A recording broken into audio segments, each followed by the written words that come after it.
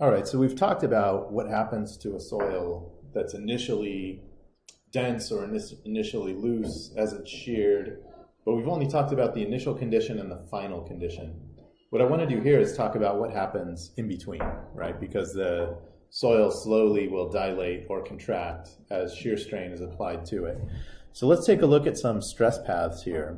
And I'll lay out what I've done. I've set up a grid of 3 plots. Tau HV, so that's like a shear stress. Imagine we're doing a simple shear test, kind of like these stress paths up here, right? So we're going to have some initial sigma V naught prime, apply some tau HV, and then we reach a condition of failure. So we have tau HV versus gamma, stress versus strain. We have epsilon V versus gamma, so that's volumetric strain versus shear strain. Sorry, I think I just said strain here. I meant shear strain, right? We have to be careful about what strain component we're talking about. And then on this one, we have vertical effective stress, sigma V naught prime plus delta sigma V versus shear strain. So the x-axis is just shear strain for all three. I have 3 plots up here for a soil that's initially dense or dilative, and then 3 plots down here for a soil that's initially loose or contractive. And we're going to draw them for 2 different loading conditions, drained and undrained. So drained will be green. Let me switch to that pen color. All right, and let's do this starting with the easy one, right? We know that for this drain loading condition, sigma V prime is going to be kept constant. So we can just draw a line here. There's sigma V naught prime. And delta sigma V is equal to 0 for this drain test. We're not going to increase the vertical load, we're just going to shear it and let it change volume. So if we come up here, right, that would be this case over here, where we've got some change in height going on in a constant sigma V naught prime. All right, so what that means is that our curve right there is literally just a horizontal line, about as boring as it gets. That's actually not a very good horizontal line. Let me try that again. There we go. Okay, so sigma V naught prime is constant. That's an easy one. All right, let's talk about epsilon V. We know that we have 2 conditions. There's epsilon V equals 0 at the beginning, right? Because we're going to measure volumetric strain from the point of consolidation as shear is imposed on the soil. So we initially consolidate it, and then as we're shearing, our reference is there. So epsilon V0 is at the start of shearing. And then since it's dilative, we know that it's going to have a contractive final strain, right? So, a dilative final strain. So it's going to grow. Contraction is positive. I was getting confused there between the sign convention and the actual behavior. So in this case, it's going to be finally dilative, which would be a negative volumetric strain, right? So here's the negative strain right there. And we're going to reach a condition out here at very large strain, where at large shear strain, where it's not changing volume anymore. So all we have to do now is fill in what happens in between. So these are the endpoints that we've talked about, the initial condition and the final condition. Let's just fill in what happens in the middle.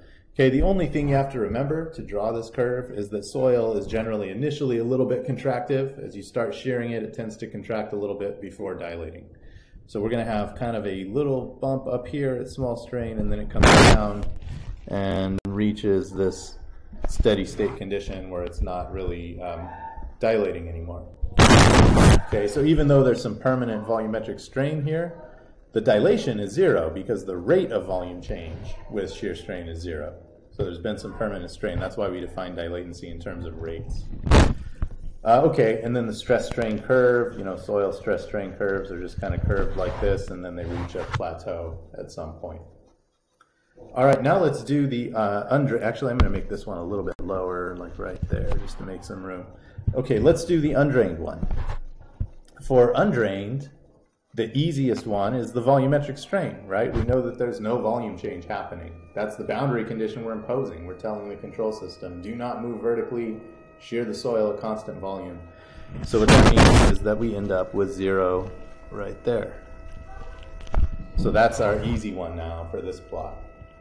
Okay, now when we go to sigma V prime, okay, what we need to do is look at what happened to the soil when we sheared it drained, and kind of mimic that behavior over here for what's going to happen to the effective stress.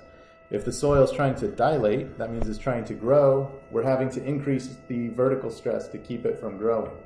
Therefore, we're going to start here at the beginning, and then we're going to end up at some bigger effective stress up here, because now the soil has tried to grow during shearing, but we've suppressed that growth. And then the other thing that I'll point out is that initially the soil was a little bit contractive. That means that we're going to build up a little bit of, we're going to decrease the effective stress a little bit right at the beginning. So, oops, wrong pen color. So the resulting curve is going to look something like this, right? So that's our sigma V prime versus gamma curve. All right, now comes the really important question. The whole reason we're doing all of this is whether the drained or undrained case is going to be stronger. All right, so let's take a look at the vertical effective stress at the end of shear, right here, right? So we've sheared it, we've reached some condition of high strain. How much vertical effective stress is there? Well, that will tell us which one's stronger, right? The one that has more confining pressure on it will be stronger. So in this case, sigma V prime is higher for the undrained loading case. Therefore, suppressing the dilation actually makes the soil stronger in this case. And you end up with a stress strain curve that's up there. That's why I went back and redrew that green one. I knew I needed to make room for the red one. Okay, now we've done the initially dense one. This was the dilative soil. Let's go through and do the initially loose one. Once again, we're going to start here at at sigma V naught prime. And for drain loading, it's going to stay sigma V naught prime. So we just go straight across. Now for epsilon V, we're going to start at 0. The soil still is going to start out to be a little bit contractive, but now since it's really loose, it's going to tend to contract the whole time. So keep in mind, we're talking about this loading case now, right, where we're going from here to there during drain loading. So it's going to contract and settle down. So what that means is that this curve just kind of monotonically increases, and we get positive volumetric strain because it's compressive. Okay, and then we can draw the drained curve like that. Now let's do undrained. Same rules apply. We have 0 volumetric strain right there. Okay, now for this one, for the sigma V prime versus gamma, okay, we're having, the drained one would have a tendency to contract, right? It's tending to settle. So if you were to shear that, and it's trying to settle, that means you need to reduce the vertical load in order to prevent it from settling, right? You have to ease up on it. You could think of the soil like a spring in some way, right? And as you're shearing, that spring is becoming softer. So in order to keep it at the same displacement, you have to ease up on the force.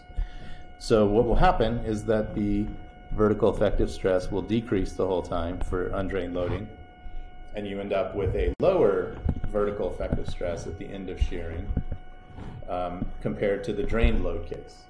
So what that means is that undrained, the soil is weaker than it is drained. So here's that curve, right? So in summary, dilative soils tend to be stronger in undrained loading than in drained loading, because the dilative tendency is suppressed by an increase in effective stress, and that increase in effective stress makes the soils stronger.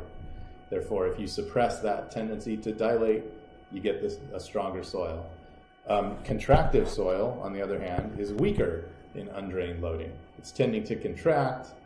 You're preventing that contraction from happening, and the particles aren't pressed against each other as hard, so the soil becomes weaker as a result. So those are actually pretty advanced concepts, not often taught in undergraduate soil mechanics courses, but I think it's really important to understand it, and it's kind of intuitive. It's really a fairly straightforward concept.